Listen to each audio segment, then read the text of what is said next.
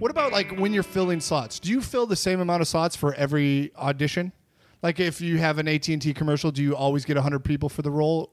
No. Because how does that vary? Okay, so it's going to depend on what the spot requirements are. Meaning, if it's a heavy dialogue spot, let's say you put the breakdown out, just for those who don't know what this means. They know what it means. Okay, so you put the breakdown out, you get all the submissions in, and then if it's a heavy dialogue spot, maybe I can only audition 50 people. Oh, it's based on time. Yeah, because okay. if it's a AT&T job when it's heavy dialogue, and I can only see one person every 10 minutes. Right. Well, then that's going to be it. But if it's going to be if it's like 3 dudes hanging out at the bar like friends, I can probably see 120 of those people. Oh, interesting. So okay. it changes per role. And then you've got to weight your schedule accordingly, because you've got to say, okay, the hero dude is way more important, so I'm going to do 2/3 of the day of that. Yeah. Because I need to see some people. Wow. So it's kind of a Rubik's Cube of putting I never would have schedule together. Did you say that because there's a Rubik's Cube right there?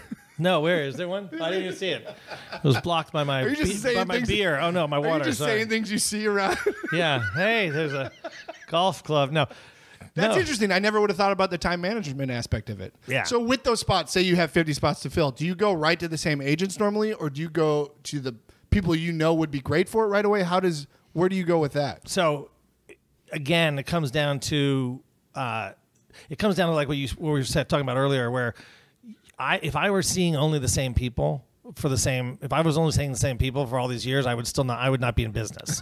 So right. because we're constantly looking for new stuff. But that being said, the time frame of what we do, the commercial casting process has become so collapsed because of the internet, and the people we get a phone call at noon and we're putting people on tape at 3 and they're booking them that night to shoot the next day. I mean, that shit really happens. That's nuts. And so because of the collapsing of the time frame and stuff, it's like, wait, what was the question?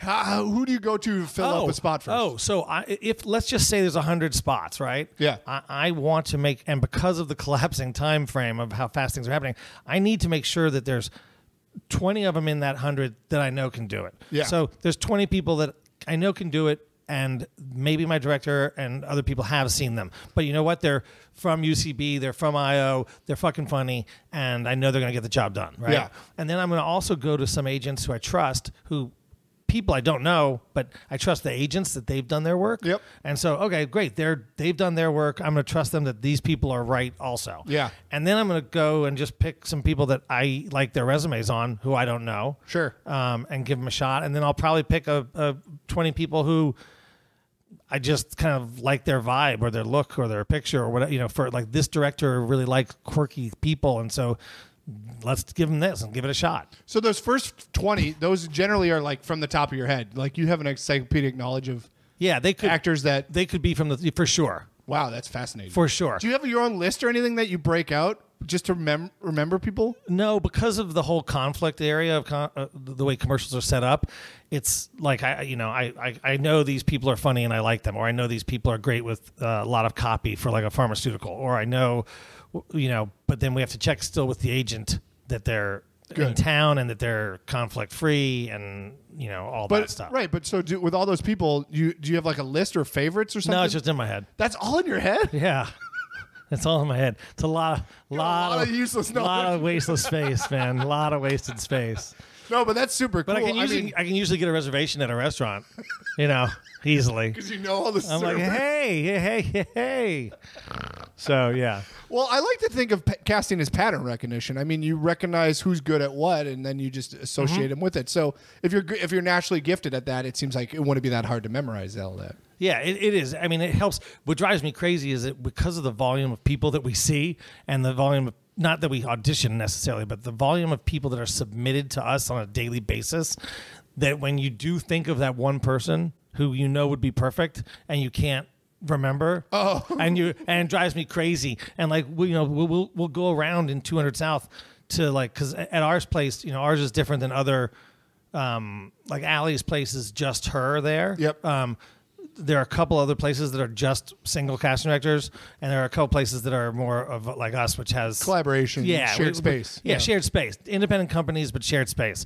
And during the course of any day, people bounce around and they're like, "Dude, who was the guy with the mustache in the thing?" Blah, blah, blah. And like we all try to sit there and think because it just starts to haunt you. Yeah, because you're like, I don't remember. That's hilarious because you know who they are, but you can't figure it. You can't say it. It's definitely Dan Gill.